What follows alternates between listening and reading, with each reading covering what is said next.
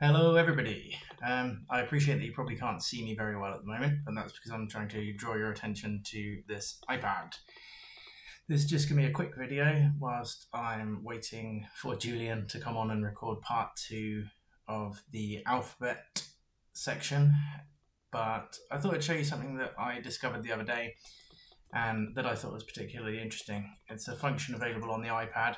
I'd read about it before, but I had no idea how it might work. But I had a look into it the other day, and I think it's interesting, and hopefully you guys will too. The way the iPad usually works is you have your QWERTY keyboard to type on, but there is actually a way to input using the same methods you would use to type Braille.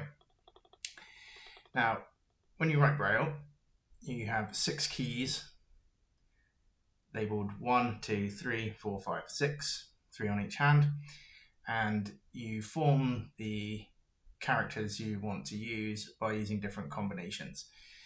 Now, if you have VoiceOver switched on the iPad, you can switch the keyboard to Braille screen input.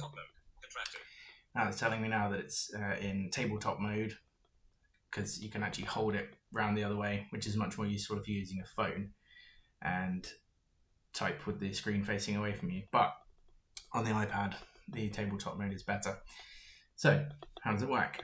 Basically, if I use this finger for a single character, it gives me an A. 2 fingers. Just erase those because I didn't have my fingers in the right place. A, B, C, D, C. Dots 1, 4. B, E, F, G, B.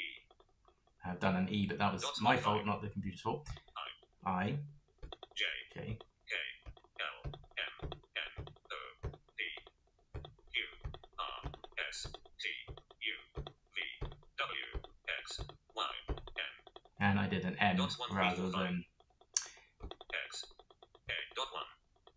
Z. a Z, because I don't use Braille very often, and I've gotten a bit forgetful. But that's it for that. I thought it was interesting, and I thought you guys might too. So there you go.